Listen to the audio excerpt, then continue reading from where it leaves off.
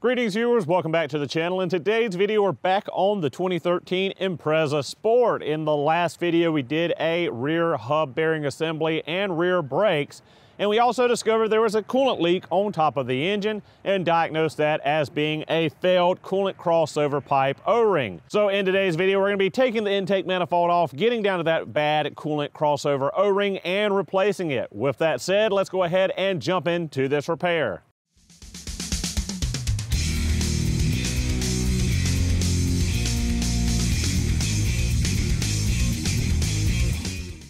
So guys, starting out, as you may be able to hear, the coolant is currently draining out of the car. We're gonna need to get the coolant out. We just pulled the little plug at the end of the bottom of the radiator, letting that drain out now. We also have the front end of the car lifted, supported on jack stands. One, just to make it easier to get under there and drain the coolant. Two, just so we're not bending over so far, working on this engine, breaking our backs. So first thing we wanna do is get the intake ducting here out of our way. We've got 8mm hose clamp here, 8mm hose clamp here. We have, should be a plastic push pin here, but they've replaced with a bolt and a nut. And I believe there's a PCV hose on the side of that silencer box to take loose.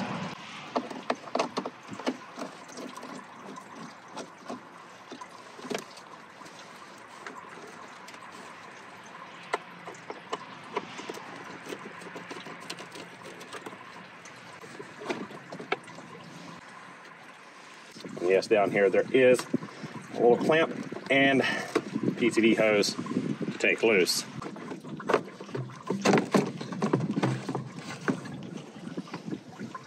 Now that that is out of the way, we need to go ahead and remove part of our air box, and that is just so we can get over to this side of the engine a little bit later in pulling this intake manifold off.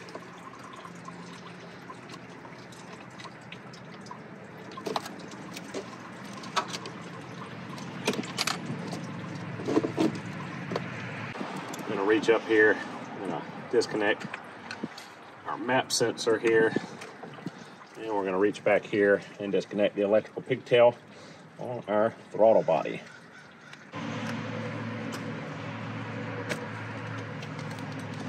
Get those loose. We need to grab our PCV hose here where it goes in the intake, slide that off. Over on this side, we need to take loose our brake booster vacuum hose from the intake manifold.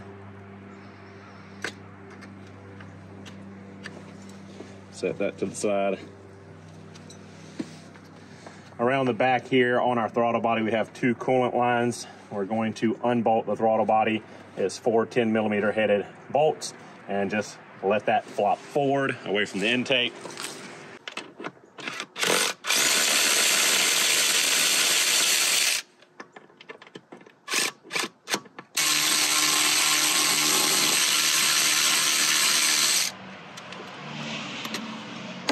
Those loose, and we'll let our throttle body just flop forward like so.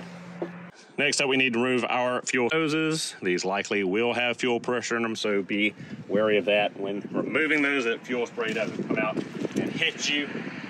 Remove the supply fuel line. We need this AST 8028, and it is a good idea to go ahead and pop open your gas cap just in case, because sometimes these things will pressurize and want to just keep leaking fuel out of this hose.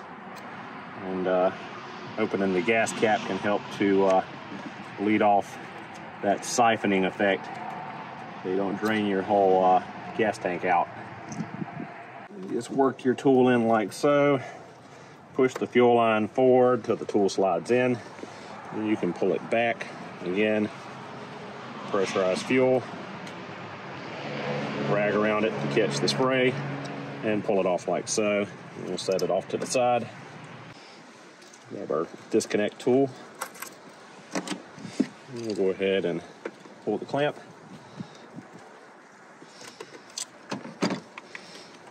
And our hose off.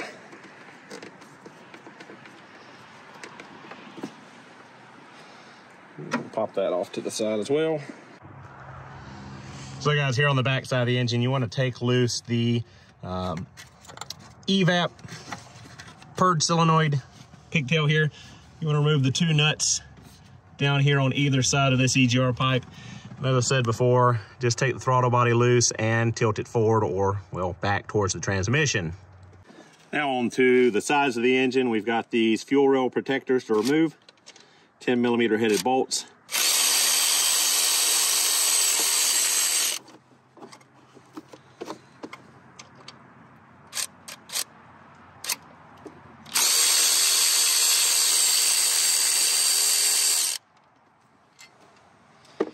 Once you get the 2 bolts out, it should pop right off. So now that those fuel rail protectors are off, we can remove our fuel lines to the rails. You just put a little screwdriver in to the tab right here, pop it out, and it should pull straight off.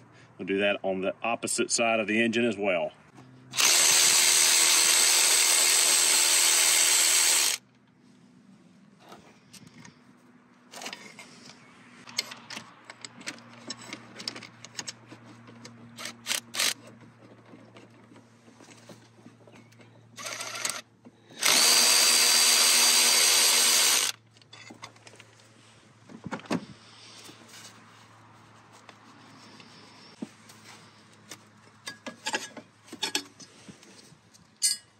So again, we just put a little screwdriver in the little notch, pull that blue lock tab forward. Might need to help guide it out. And just like so, pop that blue tab to the front and wiggle your fuel line off. Only a little bit of fuel will come out, just whatever's left in the rails. All right, so now we can remove the 8 10mm headed bolts that hold the upper plenum on and get it out of here. So we got 4 down each side, and that should be the last holding it.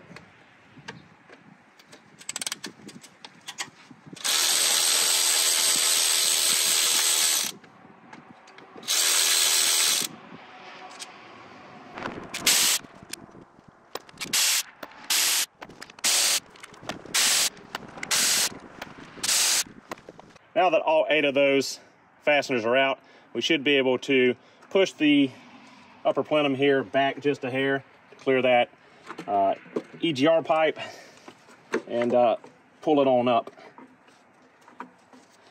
just like so. All right, guys, so here's where this repair gets a little not so straightforward, as to do this in car is a lot more complex, so let's try to make it a little easier. So we've disconnected the electrical pigtail here at the EGR valve. We've taken these ground straps loose, crank sensor, knock sensor, a couple other things just to give us some wiggle room in this wiring harness where it goes over the coolant crossover pipe. We've also loosened up this hose and clamp here, and we've taken loose the EGR pipe back here, 27mm nut on that. Now what we're gonna do is take the 2 10mm headed bolts loose on either side here and either side here, and pick this up just enough so we can reach under there, replace those O-rings, put it back down, and torque it to spec, and put the car back together. Otherwise, we'd have to take off basically the entire wiring harness of the vehicle, all the way down on each side of the cylinder heads, down underneath, and just makes it way more time consuming, way more involved, removing the EGR pipe that's way down on the back side of the cylinder head, way down there. Just a lot more stuff that I think we can alleviate and sneak it out the easy way. All right, have those 4 bolts out now. These are our new O-rings. Should be a part number 806933010. So as I just said, we're gonna try to gently pull up on this crossover pipe and get it up just high enough where we can reach under there, pull out the old failed O-rings, put the new ones in.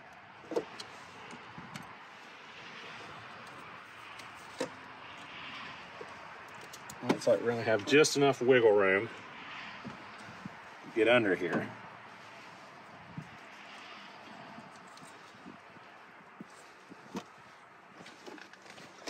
You might want to take a long pick and just grab that old O-ring out of there. Just be careful not to scratch the sealing surface when you do so. these O-rings are just completely flat, so no wonder they were leaking. And with the cold snap we got this week, and by cold snap I mean 7 degrees here in the south, which is a cold snap for us, you know, that might have been enough to get them shrunk down and shriveled enough for them just to start to go ahead and leak.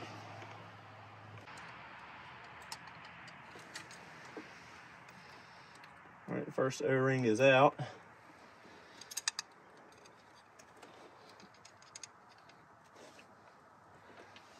Man, what a world of difference between what we just removed and the new one. And just like that, just breaking apart where it should be nice and squishy and pliable. This one is done for. So we'll go ahead and put these in there and torque that back down.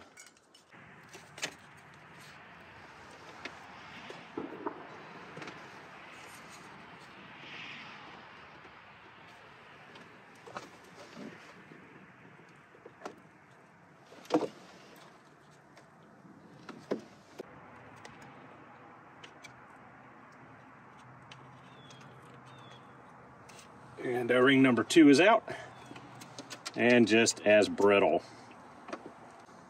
New O-ring dropping in.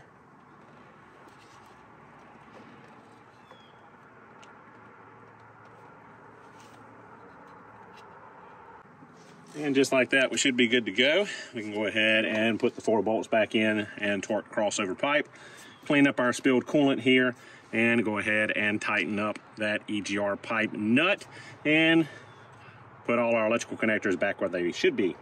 And then put the 2 bolts in here and replace the rotten old zip ties that broke when we pulled up on the harness cover here.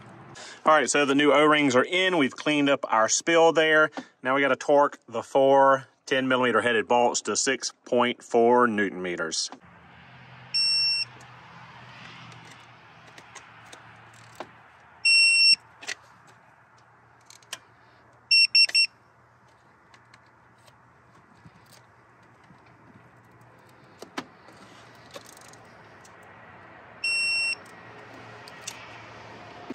All right, all our electrical pigtails are connected. Our EGR pipe is tightened back down. We've replaced the broken zip ties for the harness, replaced the bolts that hold the harness cover in place, connected the knock sensor and the crank sensor and the 2 ground straps here. Now we're gonna do real quick is replace the PCV valve. The hose is nice and rock hard, and the valve has probably not been replaced in a while. So we're gonna go ahead and pop this hose off and pull that PCV valve out of there. All right guys, so we need to go ahead and remove our PCV hose and our valve. And yeah, that rubber is that brittle that it just snapped right off. So that's why we got a new hose. We'll go ahead and pull the valve off, see if we can get the socket over with the piece of hose on there.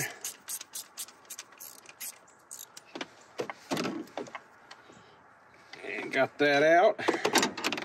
And yeah, nice and crusty and rusty. Old shake test, not making any noise, so throw that in the junk pile.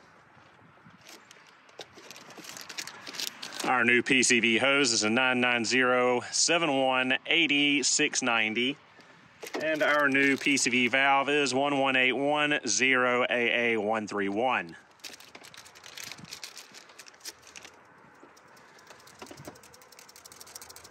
That's what our PCV valve should sound like.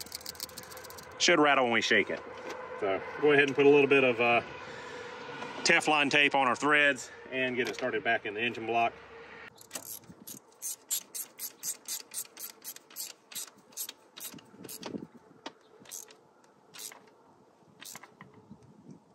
Snug it on down.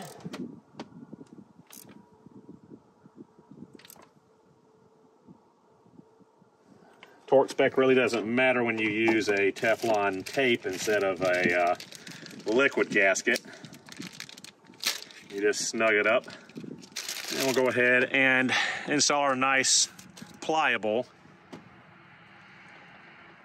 PCV hose onto the valve and just let it sit until we get the intake manifold back in place.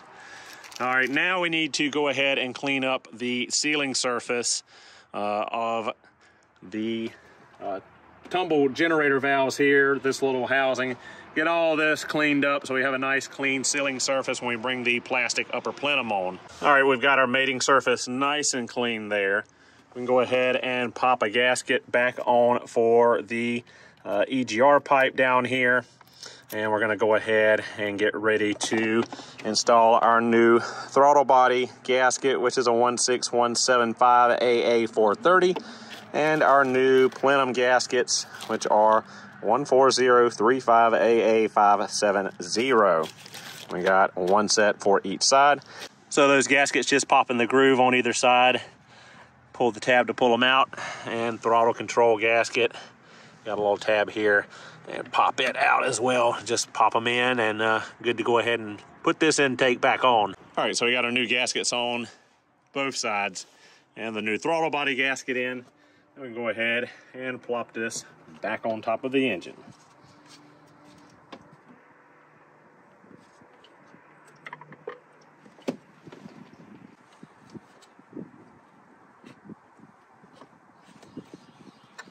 We'll go ahead and throw our 8 10mm headed bolts down and tighten the intake back up.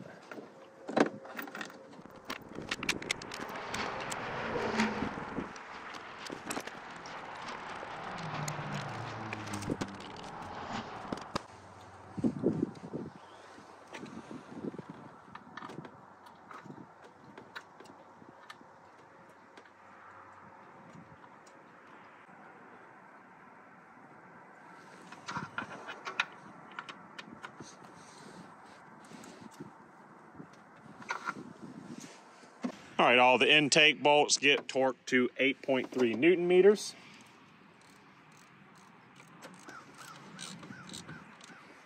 And we're gonna start on the inside and work our way out in a circular pattern, or a crisscross pattern.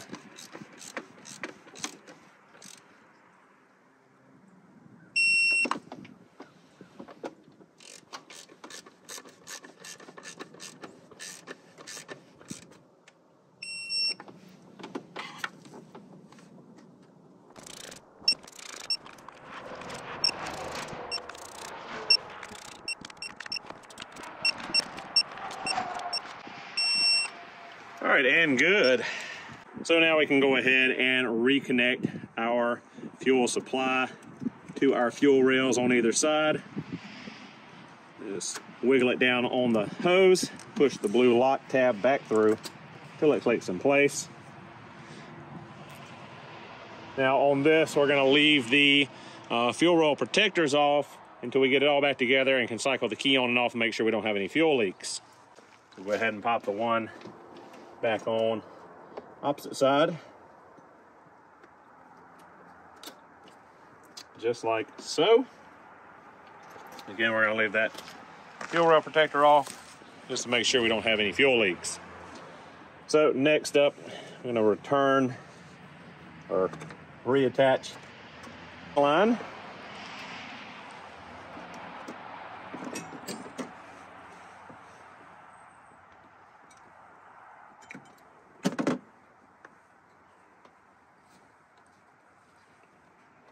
And our fuel supply line. Just click it on. Our brake booster vacuum line. On the back side here, we'll connect our evap purge solenoid electrical connector. And on the other side, we'll take our fresh PCV hose, go ahead and pop it on to the nipple there at the intake manifold. Also, we'll go ahead and swing our throttle body up into place. Go ahead and put the throttle body coolant hose back in its holder on the intake manifold. Grab our 4 long 10mm headed bolts, run them through, and torque them down to, memory serves right, 10 Newton meters. So 10 Newton meters set on the torque wrench for our throttle body here.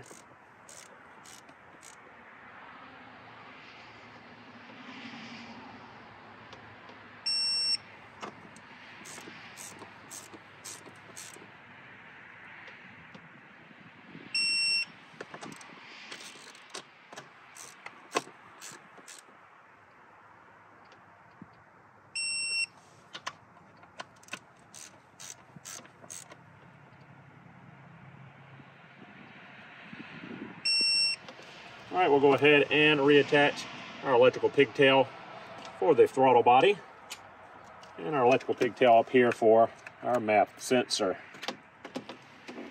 And we're gonna go ahead and plug our mass air sensor back up to the back of the air box, just so we don't trigger any mass air sensor codes while cycling the key for our fuel leak test. All right, so we're gonna go cycle the key a couple times, let the fuel pump run, and make sure we don't have any fuel leaks.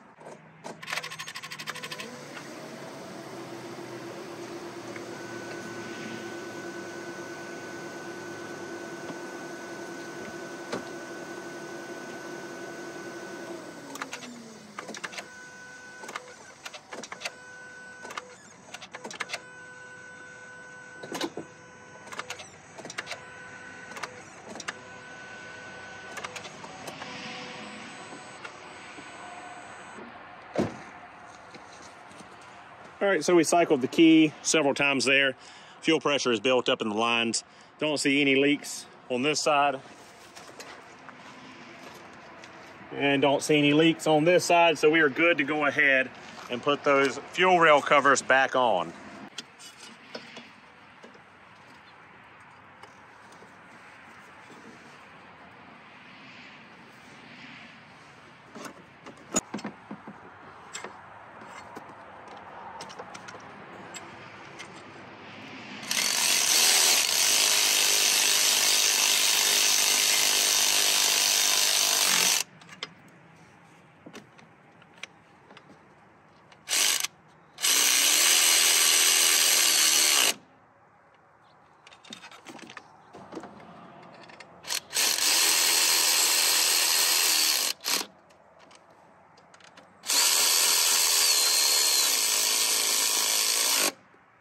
Now we can go ahead and install our air filter in the back side of our air box.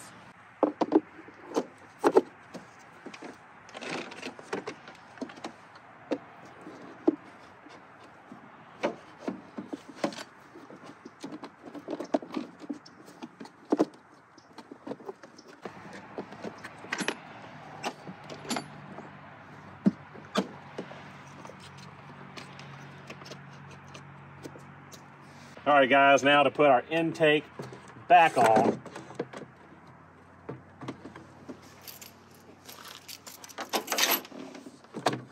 Don't forget the PCV hose at the bottom there beside the silencer.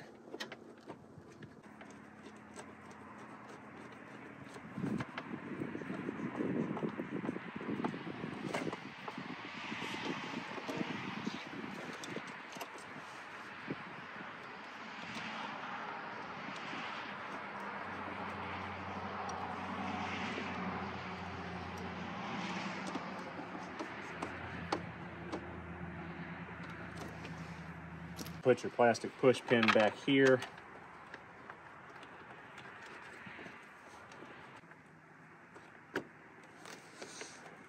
And we are all set. Now all we got to do is refill our cooling system. All right, go ahead and put our cooling system vacuum refiller in place.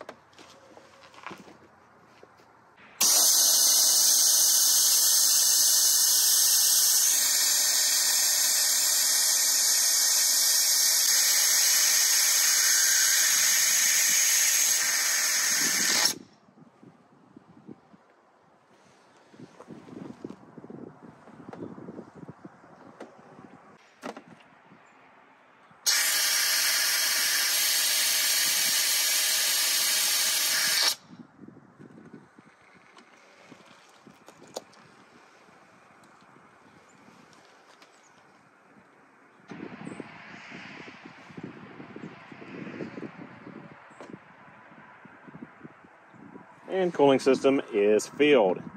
All right, guys, so the cooling system is topped up. We've topped up the reservoir, done one final visual inspection, make sure everything's plugged up, everything's bolted down, everything's the way it should be. And now all we got to do is start it up and let it run till operating temperature is achieved. Recheck for any leaks. After that, we can put the splash shield on underneath, take it off the jack stands, and go for a test drive. And we're pretty much done at that point. All right, so let's fire her up.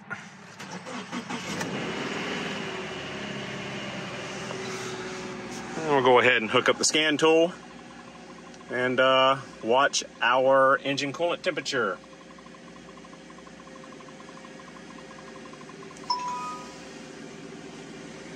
And yes, guys, I do have a new scan tool, and we will be doing a separate video on it sometime soon.